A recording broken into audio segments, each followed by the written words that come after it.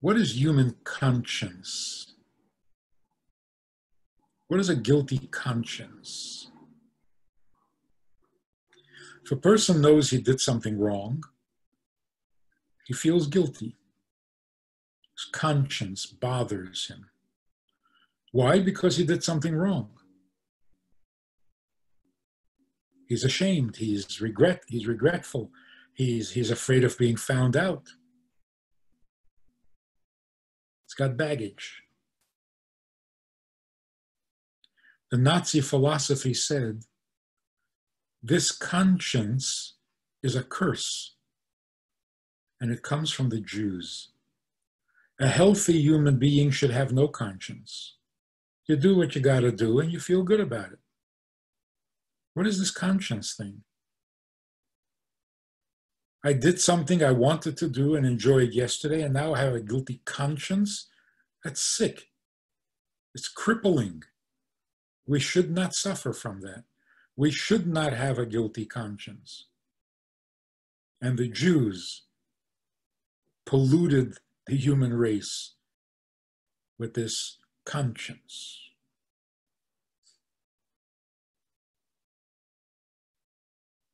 So as far as the Nazi philosophy, conscience was limited to the feeling that you get when you're guilty. Imagine if a person is not guilty of anything. Does he not have a conscience?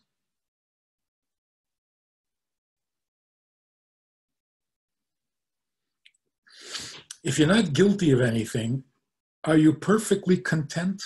Or do you still have some nagging voice in the back of your brain saying something is wrong?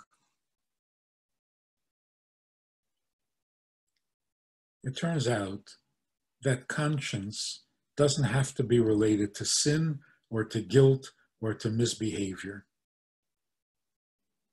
There's something in the human being, no matter how good I am, no matter how beautiful, no matter how innocent, something in the back of my mind keeps asking, is this what I'm here for? Is this what I'm supposed to? Am I doing what I'm supposed to be doing? I'm doing great.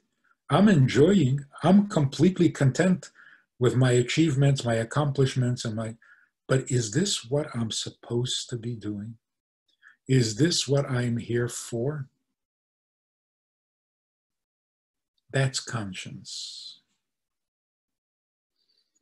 That's the conscience that God mentioned to Adam when he said, "Where are you?"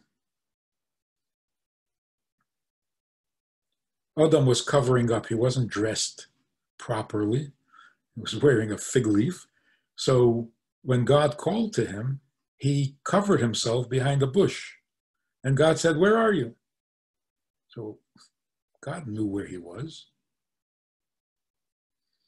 So the Alter Rebbe explains, Chabad thinking explains, God was asking him, where are you in your progress? You've been in the Garden of Eden.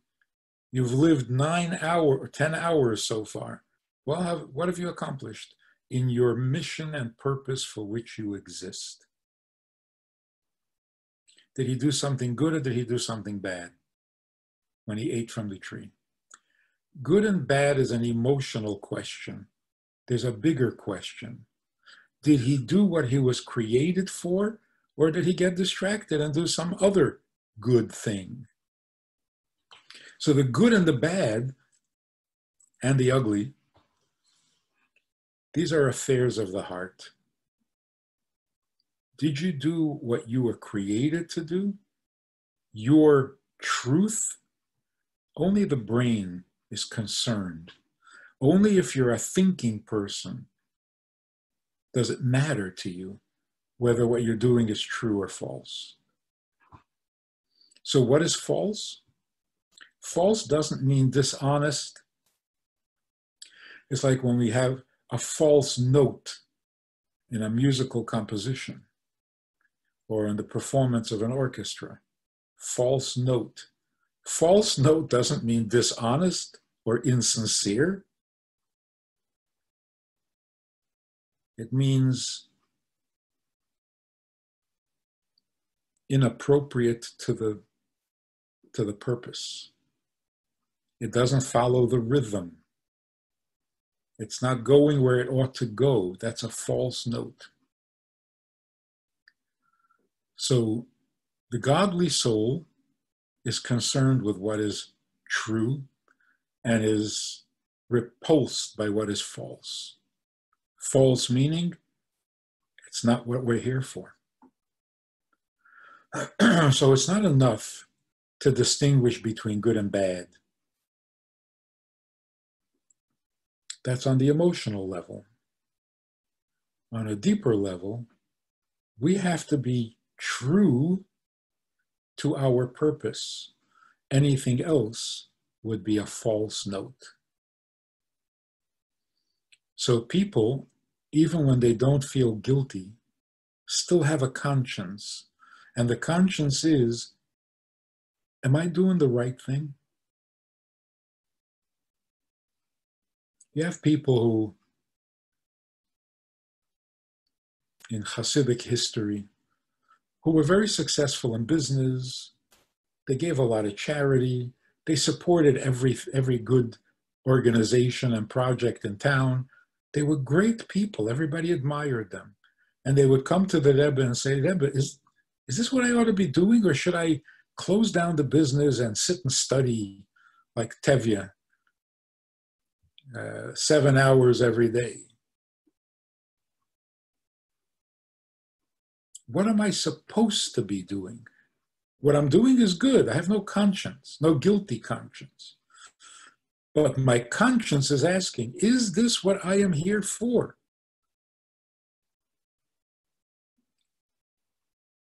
People ask that question and they don't know where to go for an answer. Good and bad, we have some degree of awareness. We know, we can distinguish good from bad. Maybe not always, but it's not a mystery. But what I am meant to be, how in the world am I supposed to know that? How do I satisfy that conscience? See, for that you need Chabad. Chabad means understand, think your way to the goal. You can't just ride your emotions. Now, when you have your sights on what is true, that will excite your mind and in turn stimulate your emotion. The heart will get excited when the mind is excited. And that is the most godly form of emotion, the truest emotions, because there's a consistency. The brain is excited and the heart gets excited about the same thing. That's like putting on tefillin. You put one tefillin on your head and one on your arm facing your heart. The idea is the heart should be excited about the same things the brain is excited about. And that the brain's excitement should be visceral enough to actually stimulate an emotional excitement. Harmony between head and mind, heart and mind. Anyway, getting practical. The reason Chabad has this ambition, has this vision and commitment is because if you're using your mind, then the truth becomes relevant, it becomes important, it becomes urgent. And anything else other than the truth becomes distasteful.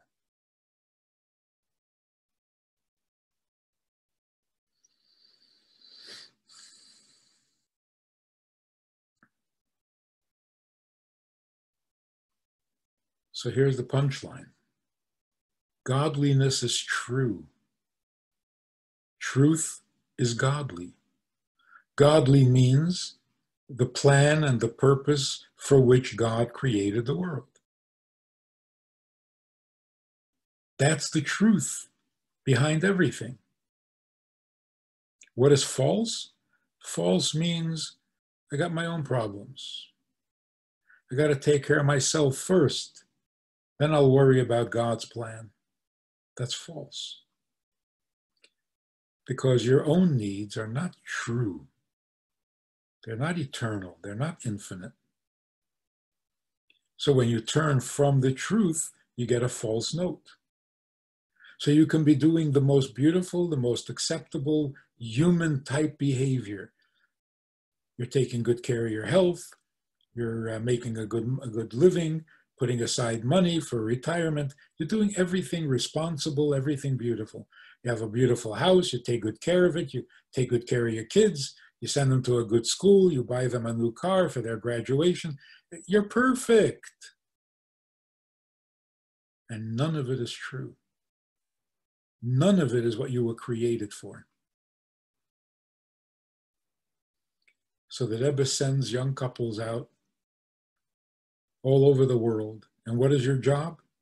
Your job is help people with their conscience, not their guilty conscience, their organic conscience.